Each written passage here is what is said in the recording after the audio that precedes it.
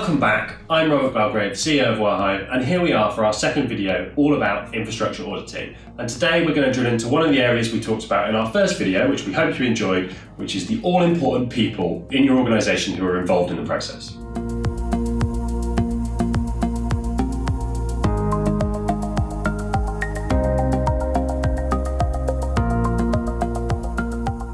And so let's talk about the people.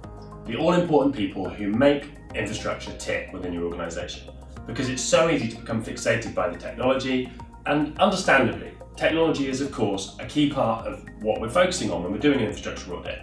But it's only half the battle, because without bringing the people along for the journey, you'll be met with resistance along the way, and any change you need to make as a result of the audit simply won't be possible to implement. So let's talk a bit about that. Remember that people always have an agenda.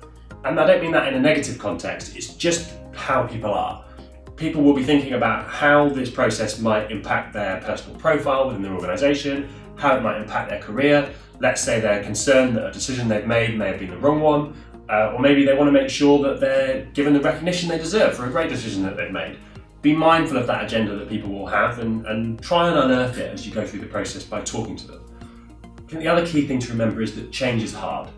We're built to resist change as human beings, and people won't be doing it consciously. It'll just be, for a lot of people, that kind of starting position that they'll be approaching this with. So manage that change, facilitate it, communicate, almost over-communicate with people, and make sure that they understand what you're doing, that you're not here to make their lives difficult, and that ultimately, the success of this process will be better for everybody and for the business as a whole.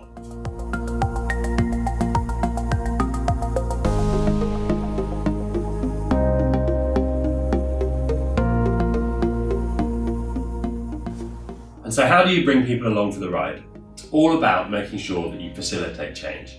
And this is a model that I've used for a number of years, which I found to be very effective when thinking about change of any type in an organisation. So I'm going to draw it for you here and talk you through it. Ultimately with change, there's kind of 4 different categories it can fall into. Is something unfacilitated, or is it facilitated? And is something undesired, or is it desired? The way to think about this is that, let's say, I don't know, maybe you wanted to completely remove the staff benefits that you have in your organisation. If you were to do that without explaining to anybody why you were doing it, quite clearly it would be an unfacilitated change that would not be desired. People like benefits, right? Anything you do that falls into that bracket of this quadrant will be an absolute disaster. If you have undesired change that you don't take the time to facilitate, it's just going to be a train wreck. If you have changed, however, that one undesired is facilitated, let's go back to my analogy, if you were to remove everybody's benefit, but there was a reasonable justification why you were doing that, and you take the time to explain that to people, e.g. facilitate that change, you move it out of that death zone, if you like, and into a sort of manageable area, and things will probably go a lot better. Alternatively, if for some reason the change is desired, difficult to think of a desirable reason why benefits might be removed, but let's assume that maybe the existing benefits package is a nightmare and everybody actually wants salary instead of benefits. That would be a desired change, and in that context you wouldn't need to facilitate that change for it to be successful. It would probably be okay. But the sweet spot, and the area that you should always be trying to get every single change you make in an organisation into, is this top right area of the quadrant, which is both facilitated and desired. And that is something that is much easier said than done. But as you're going through the journey of an infrastructure audit, and particularly the kind of end phase where you're making recommendations and implementing the changes that you might see as a result of them, try and get them into this place where they're being well facilitated and that the organisation desires them. And getting that desire is something that requires great communication and making sure that you've been open and honest with everybody all the way through. Being mindful that people will resist change, and again, people will have their own agendas and their own ideas about why you might be doing a process like this. So yeah, communication is key, and try and get to this facilitated and desired change for everything you do.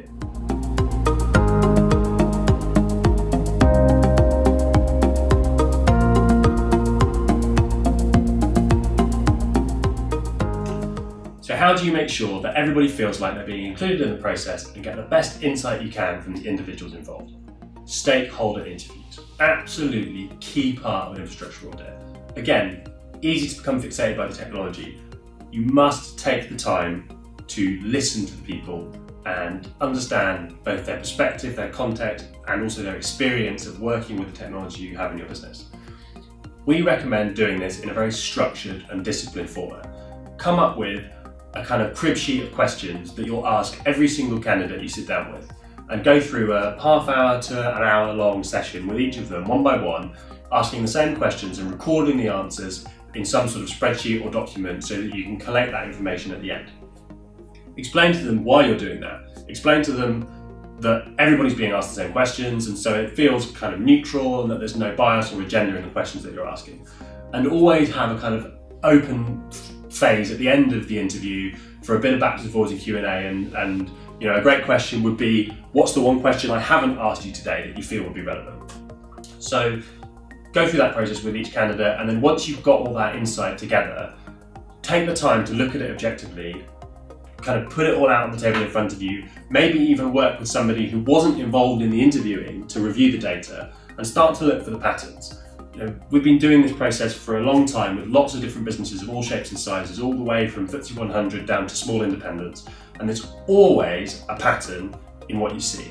And it's amazing how quickly you can get a pretty good feeling for where an organisation is with its technology and some of the key areas that you need to focus on. And actually, we've found if you start with stakeholder interviews before you dive into the technology, it's often quite a good kind of canary in the coal mine in terms of understanding where you should be looking and perhaps some of the areas that require a little bit more digging than kind of a quick glance.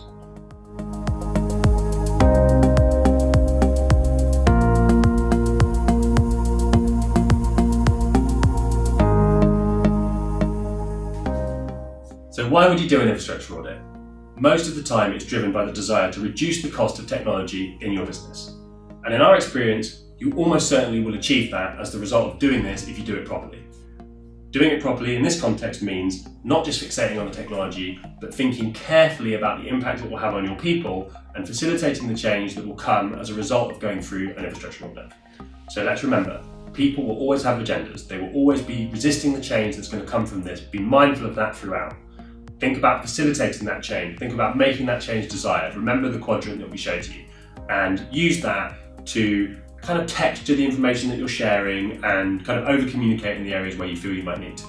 And last but by no means least, stakeholder interviews. Make sure you run a consistent and properly managed stakeholder interview process where you're objectively reviewing the data that you get from that with each individual, and that you're sharing that feedback with them so that they understand what they're doing, what the agenda is ultimately, and why they're taking the time to go through what can seem like quite intrusive questioning as you go through those interviews.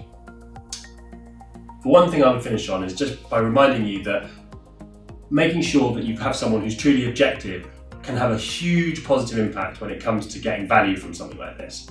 In our experience, you really either need to use somebody who's not well known to everybody within the business, or maybe a third party, because that kind of neutral position, that Switzerland if you like, that can come in and kind of get everybody to open up a bit more without that preconception of how somebody might interpret the information, really makes it easier to get the outcome that you're looking for.